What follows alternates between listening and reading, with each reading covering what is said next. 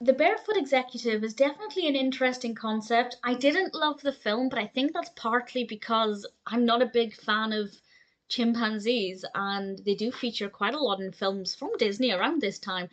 And I've never been that interested in them as characters. So for me that wasn't really a pull factor, but it wasn't an unwatchable film. And we did have some good performances. The narrative developed fairly well. This was released in 1971, directed by Robert Butler, and I believe there was actually like a more recent version of this. I haven't seen the more recent one. I think it was in the 90s, so I can't compare it. But if you do have any thoughts on that, please feel free to share those. But this stars Kurt Russell as Stephen Post, and Post works as a mailroom clerk, and he ends up looking after this chimpanzee. I won't say exactly how it happens, but it kind of makes sense. It didn't feel too forced.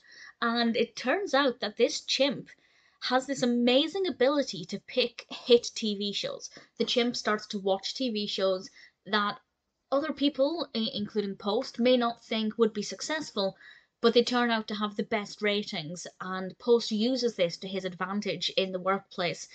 And honestly, that's about it. That's as much as happens, but it's not exactly dull as such. It's not like I found the narrative wasn't able to sustain itself, but at the same time, it definitely did at times lean into this gimmick of this chimp who can pick good TV shows, and because I wasn't that interested in that character, I didn't really find it very interesting. So it's kind of hard for me to judge because I didn't think it was a bad film as such. The pacing was fine generally. The characters, well, the human characters were interesting enough. It was very well acted. Of course, I have to say, even though I don't really care about chimpanzees, I find them, I find any kind of chimps and apes and monkeys and things just a little bit unnerving. When I go to zoos, I don't like going near them. I don't know what it is, but this is the kind of similar feeling I get with this. But that's obviously not the film's fault, and I have to say the performance of the chimp, whose real name I don't actually know. If anybody knows who performed as the chimp, please feel free to share that information. But yeah, the chimp's performance was absolutely fine, just not something I personally found to be pleasant. So it's not a bad film in itself. It's not perfect though. It's not like the most action packed or the most eventful or the most fascinating. But there's nothing specific about it that I think could have been done differently.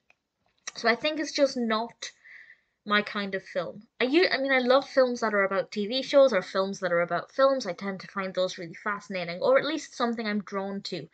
That aspect of it was okay. I quite enjoyed that side of it, but the rest of it, it was fine.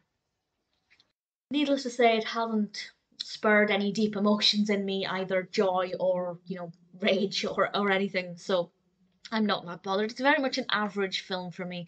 Would I recommend it?